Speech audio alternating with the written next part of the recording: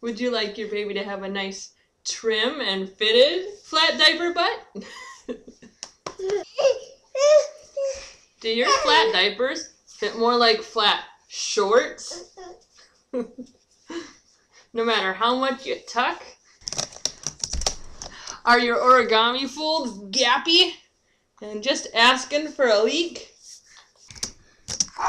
Then what you need is the happy anteater, right? With this fold, your flat diapers would be trim and fit more like a diaper and less like a blanket tied around their waist. First, we start with an origami fold. Fold the diaper in half, then in half again. So we get down to a smaller square.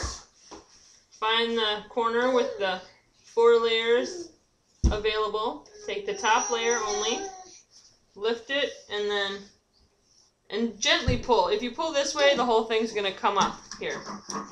You know, if you pull the other way, then you just pull the top layer across. So if you pull gently, you'll see that one way you can spread it out like this, and the other way just kind of doesn't work. So now you've got your triangle with your extra squarish flap. Flip it over. And then take your squarish flap here. Fold it into a pad. And there you have your origami folded diaper. Pad in the middle, triangle shape. And now the happy anteater. You fold the ears up. Ta-da! A public service announcement from your local zoo. And then one more time.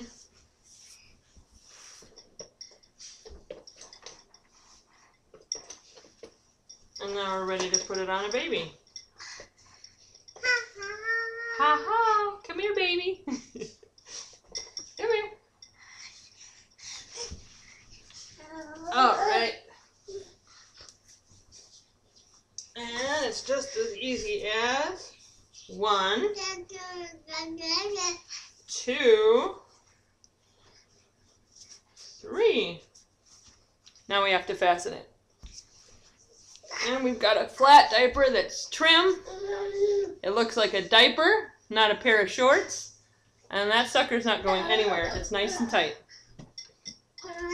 That diaper might not be going anywhere, but Ivy's heading out, that's for sure.